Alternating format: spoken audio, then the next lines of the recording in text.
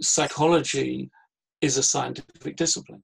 There's an interesting balance between the extent to which we are conditioned by our culture, the time we live in, and sometimes when individuals, maybe rare individuals, can break through a little bit, perhaps a bit more, we talk about paradigm shifts, yeah, to go beyond that limiting time and place. Jung is one of those individuals, but he, exactly what you said, he was constrained. He wanted to come across as a scientist, and it was a challenge to him for most of his career, actually. You're right. In the last years of his life, I think he felt more freedom in that way. But let's not talk about Jung, because we're speculating a little bit, but I'll answer your question to talk about transpersonal psychology. But I mention that because I think it's a crucial point. The science itself is changing. And, there are huge movements, really big movements today towards what we're calling post-materialistic science. And, that's a whole subject in its own right. What is science? Science is a way of pursuing knowledge. Now, of course, there are many ways of pursuing knowledge. Science is a particular way which uses a certain set of rules around experimentation. But in some ways, we've almost come to the limits of that, where that has led us. All the great advances in science in the 20th century, for example, they're about experimental work to confirm hypotheses, etc. But when you look at the leading edge of, let's say, physics, which is probably the queen of the sciences, today, relying on experimental verification is not always possible. And I think that's true in psychology as well. There's a huge amount. Psychology is a scientific discipline. Over the 20th and early part of the 21st century, so much has been discovered through scientific psychology. But the areas that we're interested in, that we're talking about here,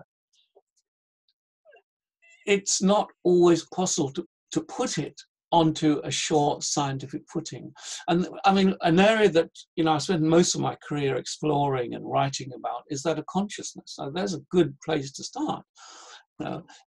Many would suggest that consciousness is a product of, let's say, the human brain. Maybe some other animals are conscious, I don't know.